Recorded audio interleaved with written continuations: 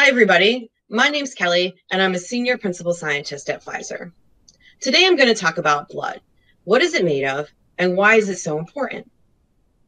Blood is extremely important. Your heart pumps your blood through your whole body to bring oxygen and nutrients to your organs and tissues. What is blood made of? Blood is really made up of two main parts, your plasma and your cells. Both parts are equally important to keeping your body healthy.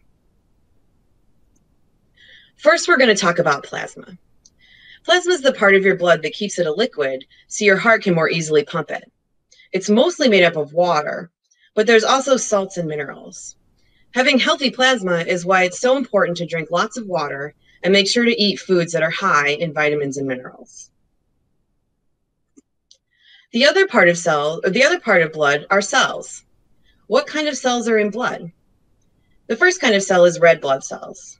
Red blood cells carry oxygen to all parts of your body. They pick up the oxygen in your lungs every time you take a breath, and they deliver it to your organs and tissues, especially to your brain. Your white blood cells defend the body against diseases. If you've ever had a cold, you've seen your cells in action. They work to defend the body and help you get healthy again. Your platelets help your blood clot. If you've ever gotten a cut and gotten a scab, you've seen your platelets at work.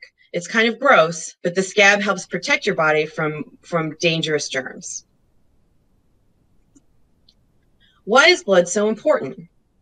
Your plasma carries nutrients and water to all parts of your body.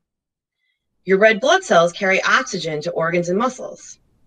White blood cells fight off intruders like virus and bacteria, and platelets help blood clot when you get a cut. That's all we have about blood today. Thank you for listening, and please stay tuned for our next installment of Bite Size Science.